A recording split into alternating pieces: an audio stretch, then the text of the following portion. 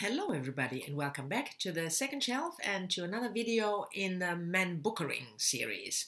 I did a video when the long list was announced. I will leave a link down below if you're interested.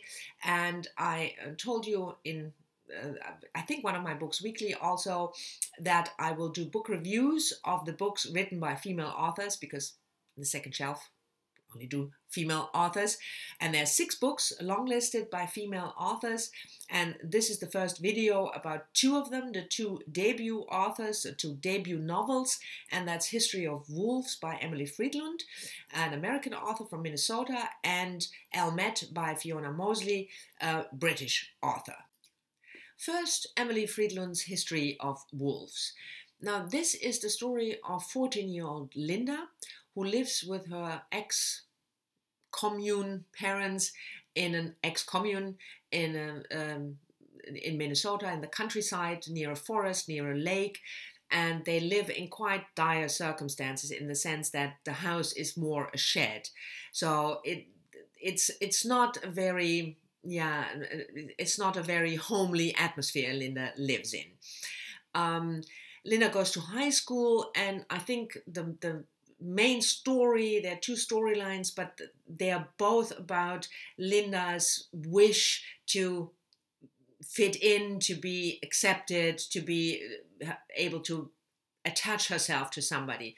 So the 2 storylines that I mentioned is first her relationship with Mr. Grierson, a new history teacher who encourages Linda and to enter a competition in history. But that doesn't go so well, not only the competition, but it turns out that Mr. Grierson is accused of sexually abusing a classmate of Linda's, Lily. That accusation might or might not be true, but there is child pornography discovered on his computer, and Mr. Grierson ends up in jail. And then, you know, we follow this storyline through. And what I'm telling you is not spoilers, because that will come out quite soon in the beginning. The other, maybe even more important storyline is the relationship of Linda with her 2 new neighbors, or 3 new neighbors, I should say. It's a young couple, Petra and Leo, with a son, Paul, 4 years old, and they move across. You see the lake here. They move across the lake from Linda's house, and Linda starts to babysit Paul. That doesn't go so well either, because already on the 2nd or 3rd page we learn that Paul died. So that's not a spoiler either, because Fridlund says in the very first pages that Paul will die. But both of those storylines, like I said, I think are there to show us how lonely Linda is and how much she wants to belong somewhere to somebody, and what she will do, like it says here, what you would do to belong.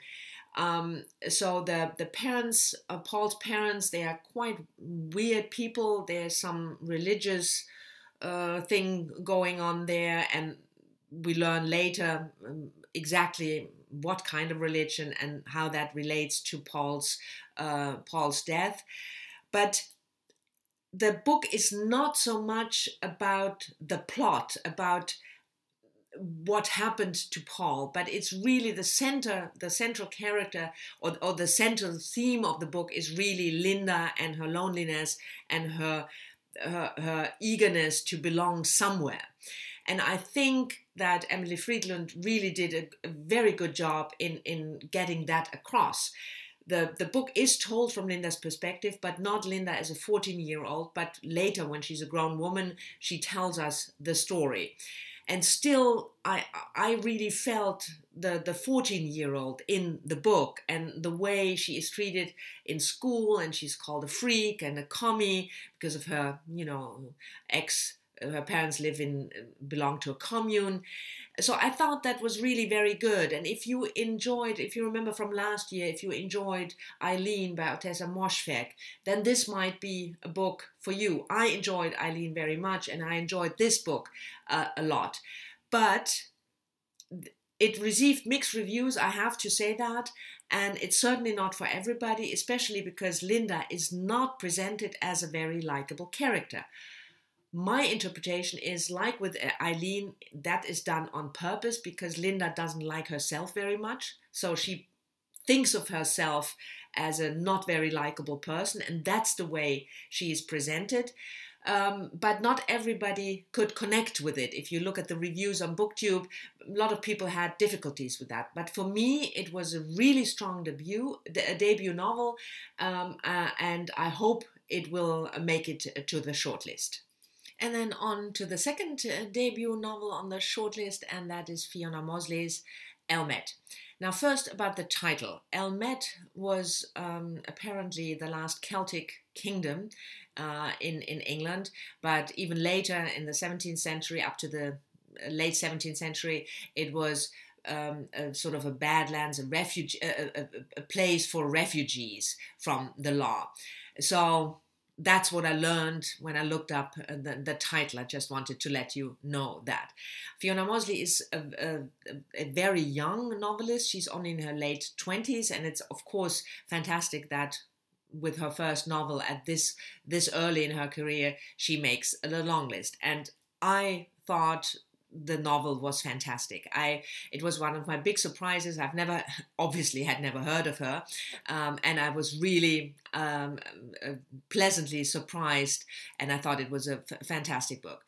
But to the story is told from one perspective. Daniel, 14-year-old boy, but we see him once when he is heading north looking for somebody, and once in the past when he tells us about his life with his older sister Kathy and his father, whom he refers to only as Daddy. The three live without a mother. We will learn later what happened to the mother, also in the woods. So the setting is not in the Minnesota woods like in History of Wolves, but it's in York. But it's a similar setting, quite lonely. It's a family that lives apart from others. The father built the house they live in with his own hands. And the children, Kathy and Daniel, they went to school in the past, but now they don't go to school anymore. So the idea of this boy, in this case, it's a boy with the History of Wolves, it's a girl telling the story, but they are set apart.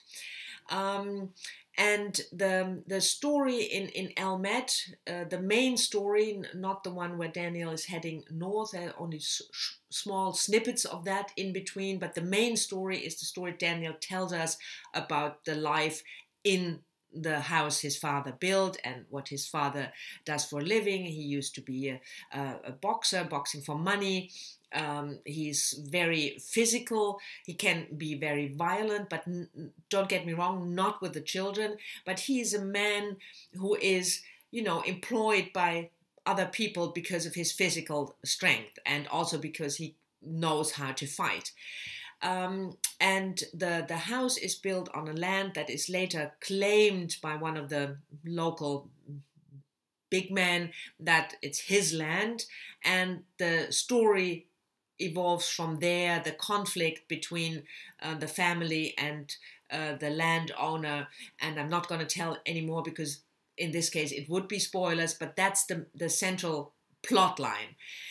But like with History of Wolves, it's a book much more about the atmosphere. And I thought Fiona Mozley did a brilliant job getting the atmosphere across of this almost archaic life, or the family foraging and hunting, living in this house that the father built.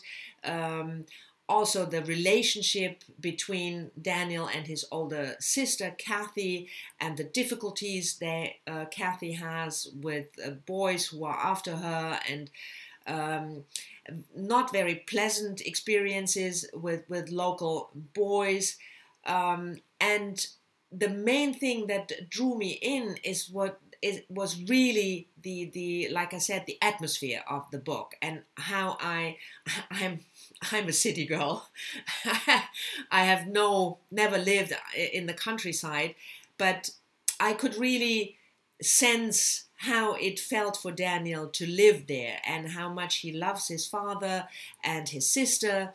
And under the almost romantic idea of living, in the country, there is this constant feeling that something bad will happen. And you feel that from the first page. And I thought that was really brilliantly done, that you can feel that there is some, dread and some danger lurking. So I thought it was an even better debut than History of Wolves. And if I had to make a choice between the two for the shortlist, I would probably pick Elmet, because it's so special. Also the story and the way the story is told. But I love the book and I can certainly recommend it. So this is it for the first of the reviews of the long-listed books written by female authors on the ManBooker, for the ManBooker 2017. I hope you've enjoyed it. Thank you very much for watching. Let me know down in the comments whether you read any of the two books, what you thought of it, or whether you plan on reading them.